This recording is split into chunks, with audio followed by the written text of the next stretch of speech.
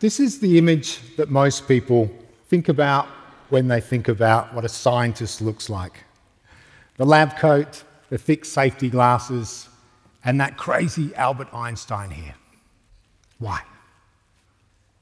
Why can't it be like this? Yeah.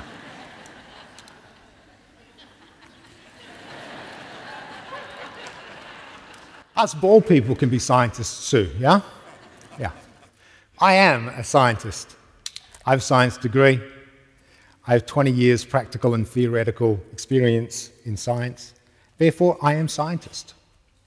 That's how the world would label me. But I haven't always wanted to be a scientist. Back in high school, I wanted to be an artist. Using my imagination and being creative with drawing, sculpting, and painting, I loved it.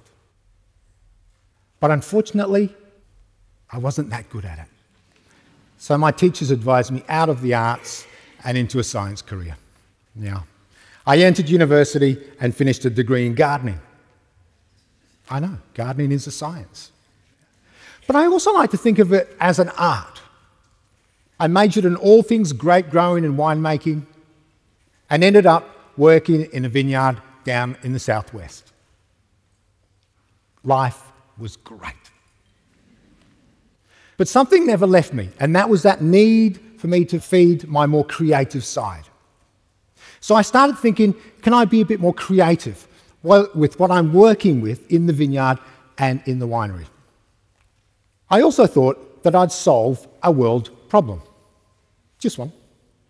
Only in the weekends, just spare time.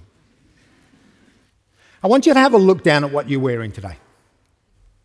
Cotton, wool, polyesters. And I want you to think about the environmental impacts that are happening around the world due to what you're wearing. And I also want you to think about how much water goes in to the production of what you're wearing. I start thinking, is there a smarter way of doing this?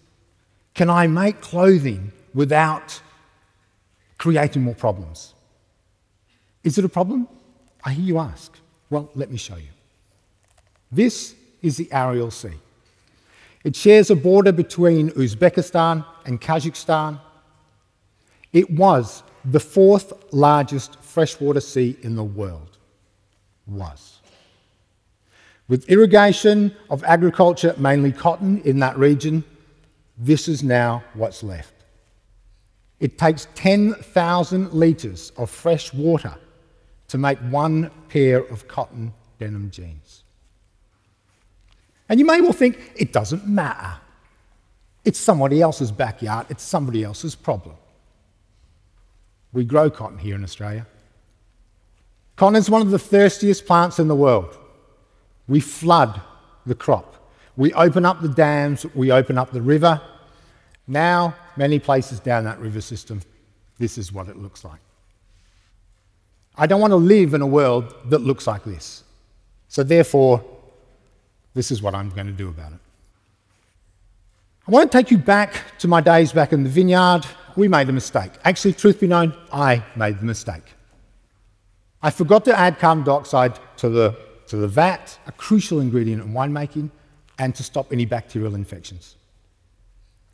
A bacteria called Acetobacter got in and converted my wine to vinegar. Oops. After throwing that vat of 5,000 litres of wine out in disgust, I noticed that there was a thin layer of material had formed on the top of the vat, which I also threw out in disgust. It wasn't until years later that I was researching future fabrics that I started to wonder, what was that material made from? And it really didn't take me that long to realise that it was made from a cotton-like substance. That's right. Years earlier, the Acetobacter, shown here, had drunk my wine, had converted it into vinegar, and spun me out these fibres of cotton. Can you imagine it being like a silkworm spinning out silk fibres? But in this case, it's a microscopic bacteria that are spinning out cotton-like fibres. Light bulb moment. I thought, if it's cotton-like fibres, why can't we make dresses from it? Here's our first dress worn by Janika from the bacterial fermentation of red wine. And we left the smell of vinegar in there because we wanted to challenge you on what you would be willing to put up with if this is more environmentally friendly. Here's my lab. I know, you can notice that we only use the best Aussie chateau cardboard for the fermentation process. We put a thin layer of wine into the white tubs. We inoculate with a non-hazardous, non-infectious Acetobacter, and 2 to 3 weeks later, we pull out the material, compared to once a year in the cotton industry. In the future, we're not going to use wine.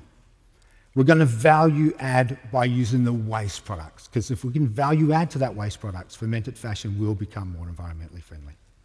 And I truly believe that this will dramatically reduce the amount of water that's used to produce clothing. Here's me pulling out the material from a white wine vat and forming the garment. And we also believe that this will minimise the amount of industrialisation, looming, weaving and sewing that is presently being used in dressmaking techniques. Janika wearing one of our red wine waistcoats, but we still had a problem with the material. When it dries, it cracks, brittle and falls off you. You're walking down the streets of Perth, nice summer day. How embarrassment, you know. Not only do our dresses smell, but they fall off you. To fix that problem, we've started a company here in Perth to try and use chemical and physical treatments to make the fabric more wearable. And we thought while we're here, why not try different beverages? We're a beer drinking nation, aren't we? So let's see what happens. Here is our first beer dress worn by Sally, made from the bacterial fermentation of beer. Actually, we call this image 4 pillars because the 3 pillars on the left represent nearly 300 years of industrialisation. And the one tree on the right represents what we hope will be the next 100 years of environmentalisation. Because I'd rather breathe the gas that comes out of the one tree than the gases that come out of the 3 chimneys. And we hope that our beer dress and fermented fashion will drive our world from an industrial one to an environmental one. Oh, and another thing, now the beer dress fabric is flexible when it's dry and doesn't smell. I'm going to let you into a little secret, actually. It doesn't matter what beverage we use to make the material.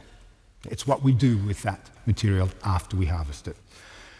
But later on we thought to ourselves, let's try something else. Why not try some champagne?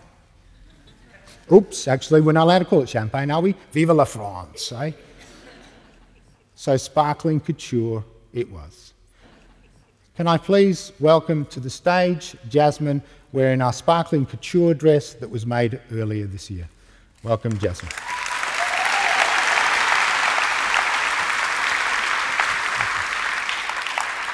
Cheers, Jasmine. Cheers. Guys, here's to all of us. We are all capable of using our imagination, stepping outside this dot, and driving innovation through creativity. No matter what you do in your life, remember that creativity is as important as literacy and numeracy. And finally, we believe that fermented fashion will be the new sustainable and environmentally friendly way to clothe humanity. Cheers.